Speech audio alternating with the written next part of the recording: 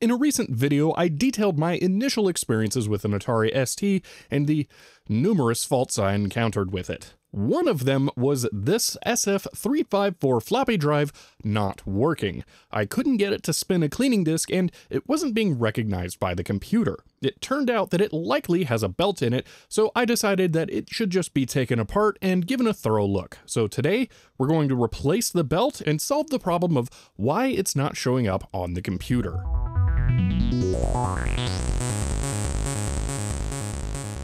Okay, so looking at this, we've got 8 visible screws on the bottom, but these 4 are right underneath of the floppy drive. So I'm going to guess those are holding the drive down into the case. So I will need to take those out, but I should take out the 4 outermost ones first to just get the case open.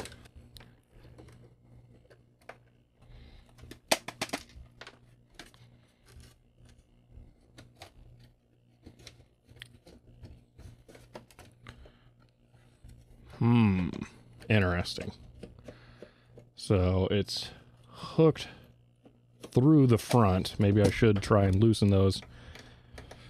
I didn't really want the drive loose, knocking around inside unmanaged, but that might be required to finesse it through the front hole.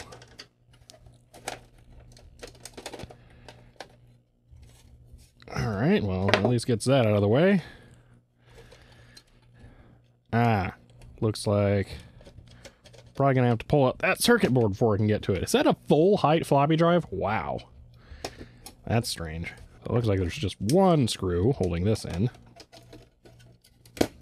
Yep. Looks like nothing too fancy going on there. And this is where all the magic is. So we got the stupid twist-on magnetic shield. I'm going to have to undo that. Oh, there's the belt. And yeah, it's goo.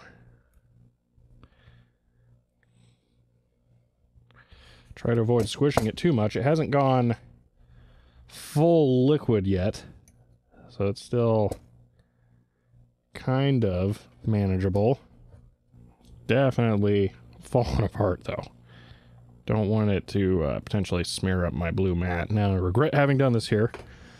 But yeah, there we go. That's the majority of it off of there. Then I guess that's the motor? No, that's just a screw. Where's the motor at? It shouldn't be hard to find. Oh, it's way back here. Wow. That belt goes a long way. That's a lot gooier there.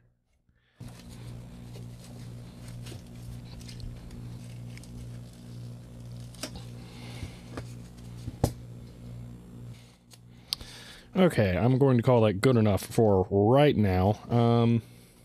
Now, unfortunately, that was a flat belt. I don't have any flat belts on hand. Not sure what I'm going to do about that. I have a handful of belts here. I'm going to see if I can get anything to fit, even if it's not right, even just a square belt for now. That might work. It's staying on. It wants to ride, looks like right about the middle of the flywheel, so maybe that'll do it. I don't know. That belt path, man, why? That's so stupid. It goes right over the circuit board. If you had one of these stored upside down and that belt went all the way bad, that thing is going to be toast. But yeah, I guess try this out. One thing, I'm not thrilled about seeing that on there, so I'm going to bend this out slightly and hope that it doesn't push against the flywheel, because I have a suspicion that that could slow it down. And I'm just going to bend these a little here. I can unbend them if I need to. I can try this without putting the whole case back together, so I think I'm going to do that. Okay, standalone power test doesn't seem to do anything. So, yeah, we'll need the whole computer. Okay, let's see if anything changes here. Yeah, on is to the outside. All right, I'm gonna do the cleaning disc first still. Isopropyl is probably worn off of it, but, or evaporated, but let's give it a go anyway. That's a lot more promising sounding. Okay, hopefully that was it just giving up, not the, band falling off. That was the band falling off. Awesome. Yeah, none of my belts are going to work for this, so I'm going to attempt to measure this and order one. But I'm going to order a kit. It doesn't really matter what I measure here. There's one kit on Amazon, and that's where I'm going to buy it, and I'm pretty sure it's going to have it. I do need to know what the width is, and I just measured that of what was left of the belts, and it's 1/10 of an inch. So it's going to be 2.5 millimeters. So, let me look. The depth of the, flywheel is approximately 5 millimeters there, on the lip, maybe 4. And then the thing over here is about the same. So there's a 3 millimeter belt kit, and I'm probably going to get that. Let's go with that. But let's see what the length is approximately. So around the flywheel. All right, around the pulley. It's probably getting marked up by the stuff anyway, but just do it to be sure. Okay, here and there. Okay. Length is approximately 130 millimeters. So, okay. The kits are up to 140, so that's getting a little precise on what's probably the sloppy end, but hopefully just getting a flat belt of approximately the right size will be good. Well, when it rains, it pours. It's looking like the power supply for the floppy drive is probably bad. If I measure the 12 volt output going to the floppy drive here with the power supply on, we will eventually get a healthy 12 volts. There we go. But if I measure the 5 volt output, we will get nothing. So the chips on here are probably not being powered because they're likely 5 volts. And I was attempting to set up a GoTech in lieu of the floppy drive missing the belt. So yeah, I need to come up with a solution for the power supply now because that's not working. The mystery deepens because if I check the power supply here, we can see I will have 12 volts coming in there, but I also have 5 volts coming in. So the power supply is actually fine. Interesting, though, over here is the switch. So, okay, here, no 12 volt. Switch, 12 volt. All right, 5 volt. No 5 volt. Switch, and no 5 volt. So the power switch is actually what has failed on this. It's no longer making contact on the lower ones in here, and that is what's causing my issue. So what I need to do is I need to get in here and, well, I don't know. Can I deoxit this and potentially fix it, or is it just going to be beyond hope? All right, it's time for some progress here. Aha!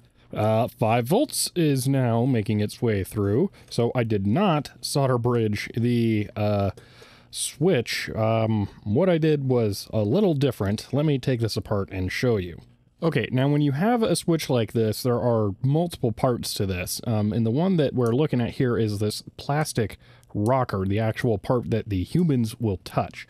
Now, this part is interchangeable by the manufacturer to change the color that's exposed to the end user. And they do this by designing a single switch mechanism in here and then having the rocker be a replaceable part. So if you get underneath of here, you can actually release this. There we are. So with that removed, we can see the actual switch here, and this is even a little more complicated than it looks. Now, the switch here is metal inside, and it's sort of a ball joint, and it can be manually pushed and actuated like that, but it can also be pushed in. And when you push it in, there'll be a little tiny gap that forms around it. And that is how I wicked some deoxit into the actual switch mechanism area, and then I actuated it a bunch of times to clean it out, because the only way into this elsewise is to peel off those little tabs there on the back, but this shroud that is soldered in place would have to be removed as well, so it's really not an easy proposition. So pushing that down and then slowly feeding a little bit of deoxit in is about the best way to go. That actually did sort of fix it.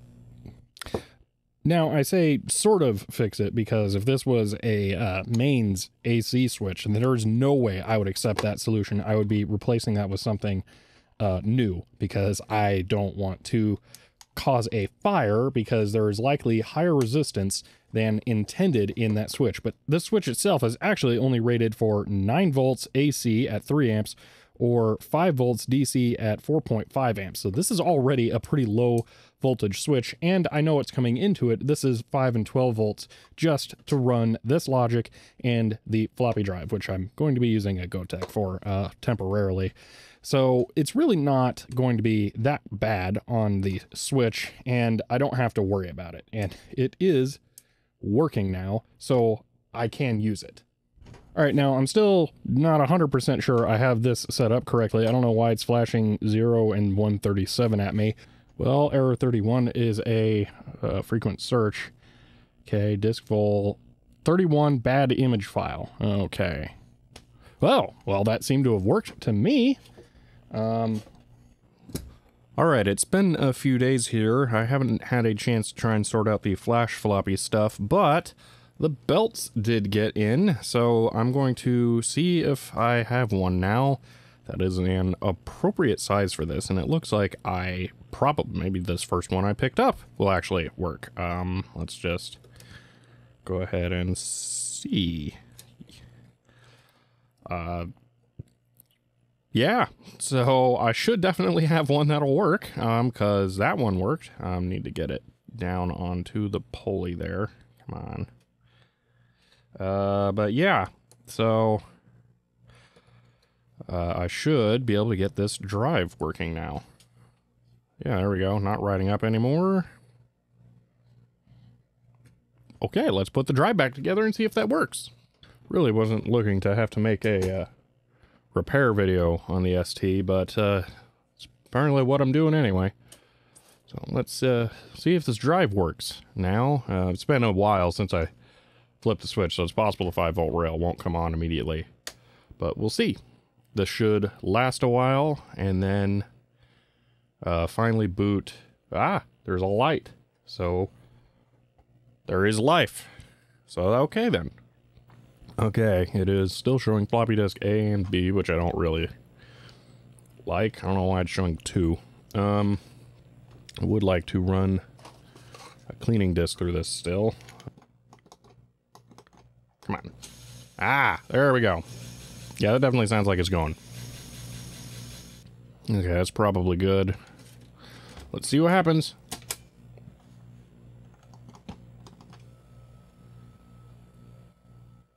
Sweet! Oh, awesome. The floppy drive is working. Oh, that's nice. Okay. That was very relieving to see that the drive could be repaired, and it wasn't too bad to do. Although the rest of the computer started to give me more issues, and I will have to resolve those later. But for now, I hope that was helpful to anyone with one of these floppy drives. I think the stupid single-sided drive is the only one that has a belt, so this likely won't be an issue for too many of you, but that same switch is probably used on the double-sided drives and might be a likely culprit. If you enjoyed this video, you may want to subscribe because I will absolutely be having more Atari ST repair videos come up soon, as I still need to fix my monitor, my mouse, make a joystick adapter, and come up with some way of connecting a floppy drive. So I have many things planned. If you want to support the channel and those future Atari ST endeavors, I am on Patreon. But for now, that's it, and I'll see you next time.